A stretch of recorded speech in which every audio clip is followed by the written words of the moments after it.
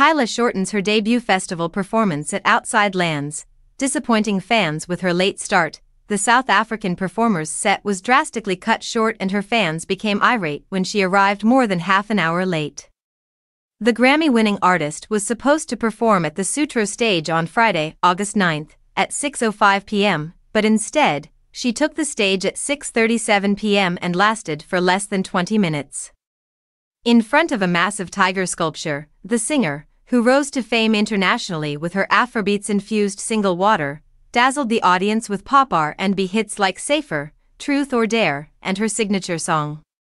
Even with her upbeat performance and her trademark Bacardi dance routines, a lot of concertgoers had already left in annoyance due to the delay.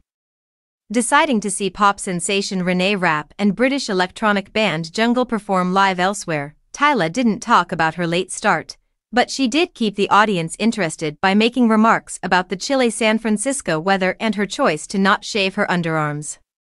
Many fans, who were hoping for more, were let down by the short performance, though, especially since it might be the last chance Bay Area residents will have to see her perform live in the near future.